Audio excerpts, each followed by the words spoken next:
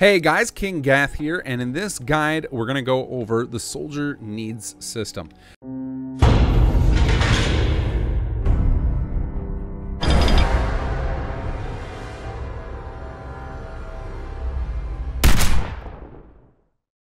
Now, before we start, I will say if you do not have HUD framework, the soldier needs system is going to be infuriating, and I highly recommend you turn it off. And for those of you who don't want to have to micromanage this stuff or don't want to have to deal with sim settlements plots, you're also not going to enjoy the soldier needs system. So the first thing we're going to do is show you how to turn it off.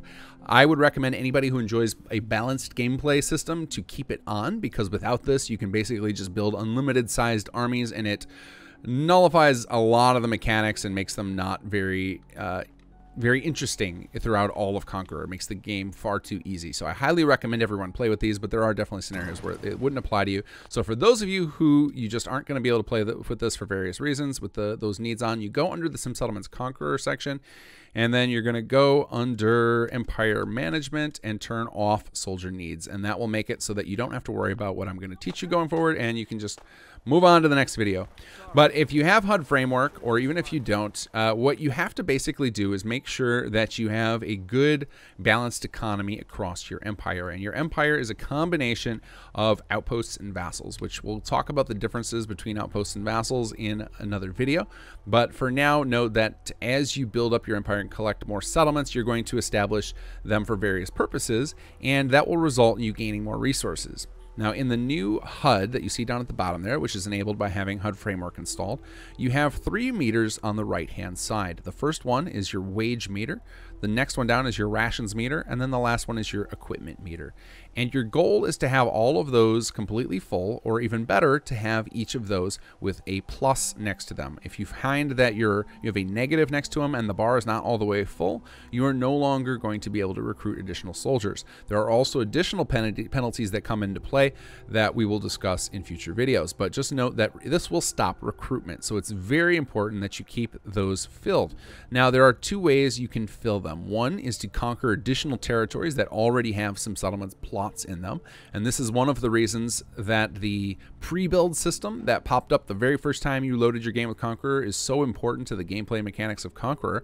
In fact, without it, it changes the dynamics of the game very dramatically, and you can still play that way, but you'll likely want to turn on a different system. So if you did not play with the pre-build options, if you didn't start up your game and allow a bunch of settlements to pre-build that you can potentially conquer, you'll likely want to come into the configuration here under Some Settlements Conqueror, and I am actually not 100% positive where I stuck this. I think it's Empire Management.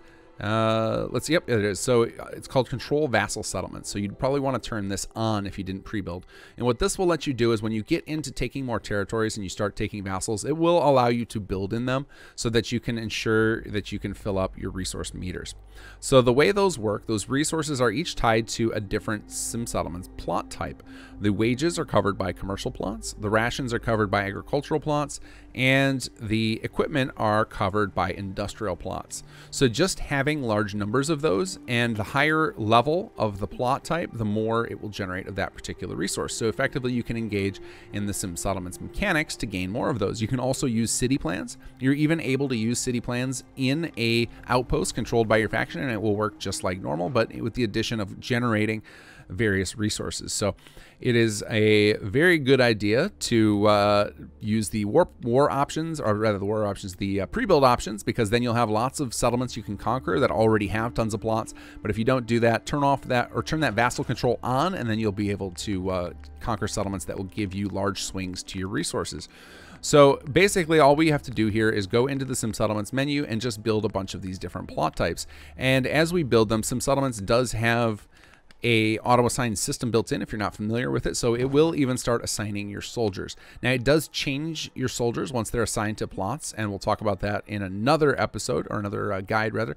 But just know you can effectively just start building these plots, and as they are assigned to your soldiers, you'll see that your meters will start to change as they start generating resources and these plots are built up. So at level 1, a plot will generate 10 of that particular resource, level 2, 20, level 3, 30. So you can quickly generate a lot of resources by just building up plots and encouraging them to get higher level, and generally to get, if you're not familiar with Sim Settlements mechanics, I would check out the in-depth series there. But just as a rough overview, as long as your happiness is going up and up and up, like you want to get it in the 70 to 90 range, as long as it's up in there and you have ample defense and power, you should start seeing your plots upgrade.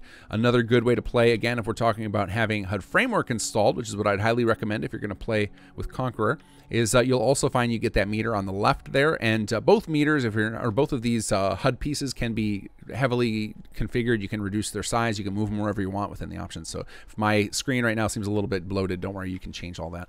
But that stuff on the left there, filling all of those will ensure your plots are upgrading as well. So plots will increase the amount of resources you're generating. And the actual thing that reduces the amount of those numbers is based on the number of soldiers you have and what their roles are. And we'll cover roles in the future, but effectively, by default, each new soldier that you bring in requires 10 of each of those. Now, there are exceptions to that. There are things like special units, which might have different numbers depending on the faction pack. But generally, if you just go by the rule that for every positive 10 you have in each, you can recruit one additional soldier. So now, in our last video, we talked about it being 100 resources plus a bed. Now that you know about the different wages, rations, and equipment requirements, you know that it's have 100 resources available, have an empty bunk, and then have plus 10 at least surplus on each of those meters on the right hand side. And once you do that, you'll be able to recruit additional soldiers. Now, the reason for this will become more and more apparent as we go deeper into the guides, but it's effectively a balancing mechanic to ensure that you can't just build an infinite sized army without needing to have something to kind of hold it back from growing forever. So there needs to be some sort of resource system involved outside of just dumping in caps, which are too easy to gain. And so this is a balancing mechanic to make sure that managing your army becomes more and more a challenge the larger it gets, unless you spread out into additional territories, which we will cover again in future videos. So right now, your focus should be on just building lots and lots of different plots, especially commercial, agricultural, and industrial, to gain access to those additional resources for soldier needs.